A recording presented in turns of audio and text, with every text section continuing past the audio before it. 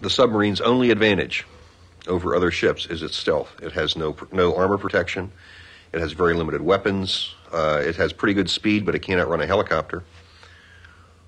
It's a small, vulnerable target if it can be located. The secrecy that is part of the silent service comes simply from the fact that the stealth is the only advantage they have, and they must protect it. Officer deck, rig ship for patrol quiet. Rig ship for patrol quiet, aye, sir. Now the Rickover is ready. Rig ship for patrol quiet. But ready for what? What is her mission in an age of peaceful coexistence? An age when keeping the peace depends upon convincing adversaries that war is unwinnable. Chief of watch, torpedo room, rig for quiet. Because what a submarine does, it creates in the mind of the adversary both certainty and uncertainty. He knows what terrible things you can do. That's the certainty of it all. But a terrible uncertainty in his own mind as to where you'll do it and when. And the great thing about a submarine is that you can literally defend in depth, because you can put submarines way, way out, maybe quite close to the enemy's doorstep. Professor Lee? Now, you could never do that with surface ships or aeroplanes because they would be provocative, and before you knew it, you'd be at war for real. But submarines can sit out there, far out as you like, on the enemy's doorstep, if you really feel that's where they ought to be, without being provocative, and instantly ready for war. Sonar soup, I have a new contact. The sonar room. Bearing 068. On a submerged submarine, there is only one way to sense the outside world. Sound. Sir, I have a new contact, designated Sierra 20, bearing 068, SNR's -21. We're ATF on Comp 1. Sir, hold classification, warship. What's up? Yeah, I just picked up a contact, Sierra 20, a hostile warship, surface warship, bearing 056, sir. Very well. Man battle stations. Man battle stations, aye, sir. Chief of the watch over the 1MC, man battle stations. Man battle stations.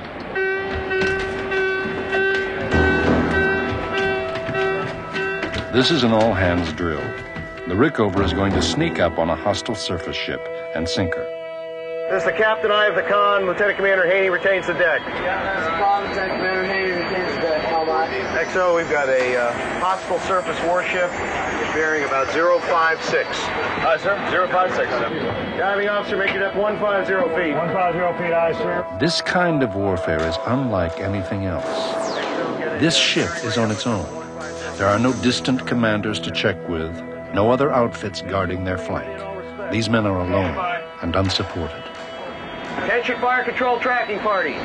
We've got a hostile surface warship designated Sierra 20, now Master 20, bearing 056. Who but a very enterprising, independent guy, irreverent in a military sense, is going to want to run around in a place where he has no prospect of assistance. No prospect of assistance. And that's just not just once in a while. That is his whole reason for being, is to be able to do that. And it takes a particularly independent kind of guy. Officer deck passing 150 to the right, 10 degrees motor course. Very well. Up scope. Most of the activity here is cerebral. Submarine warfare is a mind game, with many independent minds attempting to merge into one. Hit 2/3. Scope's breaking. 6-6. Scope's clear. No close contact. Down scope.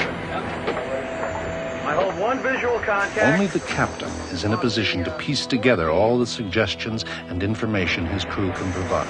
Angle on the bow. He's the one who must picture the entire battlefield in his mind's eye. His masthead height maybe a little higher. Yes, sir. Based on classification, use a 120-foot masthead height, recompute the range. Yes, sir. The crew has to have absolute confidence that this one guy who's engaged in acts that they really can't divine, they have to have absolute confidence in that guy, and they want to. Bearing. Mark. They really want to believe that that skipper is the best there is. Mark. Down scope. Down scope, fire. Range, 0.85 divisions in high. Range, 1,000 yards. Check. Angle on the bow, port 20. Check. Firing point procedures. Master 20, tube 3. Firing point procedures. Master 20, tube 3. Solution ready. Weapons ready. Final bearing and shoot. Master 20. Bearing 045. Speed 5.0. Up scope.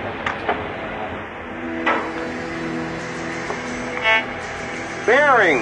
Mark. 048.1. Down scope. Stand by. Shoot.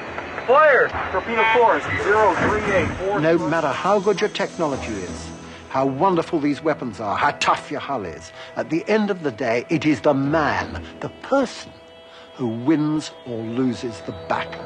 Captain recommended left 40 degrees steer to the weapon now. And in 2 world wars, your Navy, my Navy, we found that men and morale counted far more than material and machinery. Sire, light explosion to the northeast, rough bearing 047. Sonar con eye. Diving officer making up 400 feet. And 2/3. Good job, fire control tracking party.